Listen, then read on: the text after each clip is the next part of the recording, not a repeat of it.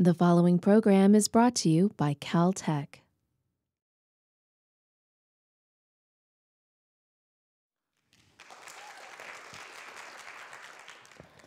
Hi. When I was 15 years old, growing up in Singapore, one of the things I really wanted to do was to learn a martial art.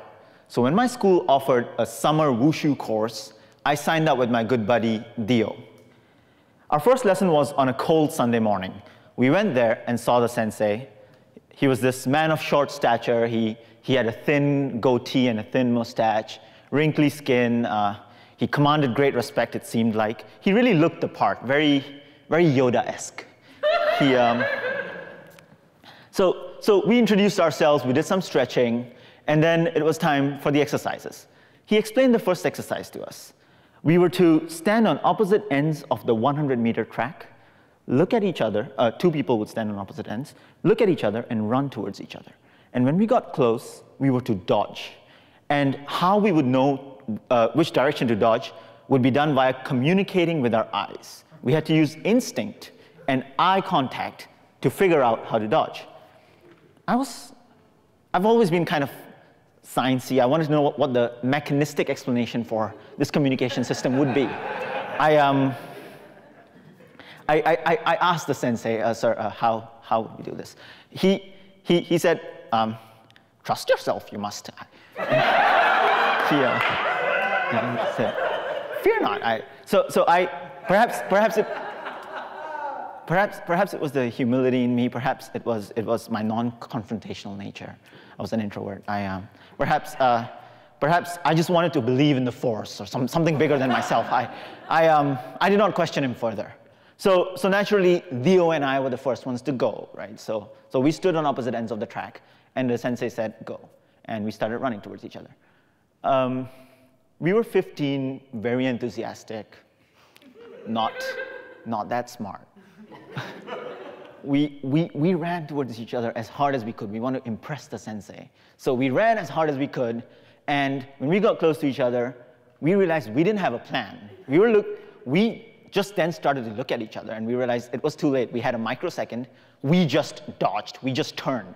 I turned left, Dio turned right, but he turned his right. So now we collided.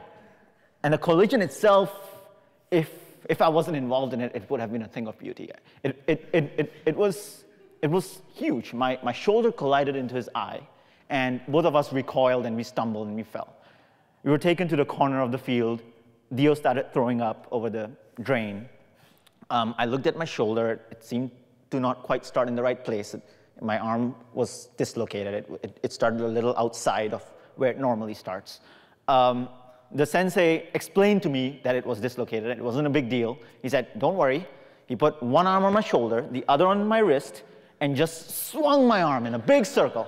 And as the arm popped back into the socket, pain like I have never felt in my entire life, till then or since, washed over me. It was a wave.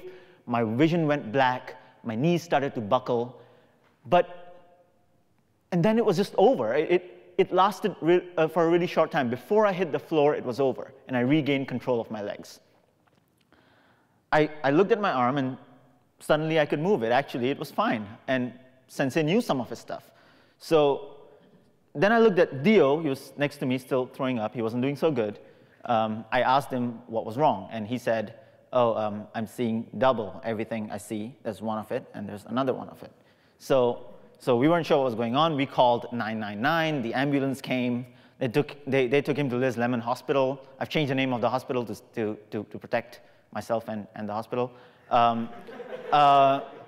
They took him to Liz Lemon Hospital. Liz Lemon Hospital is infamous in Singapore because apparently they make lots of mistakes. They give people wrong injections. They mistreat them. I don't know. It's lots of word-of-mouth stories about this hospital.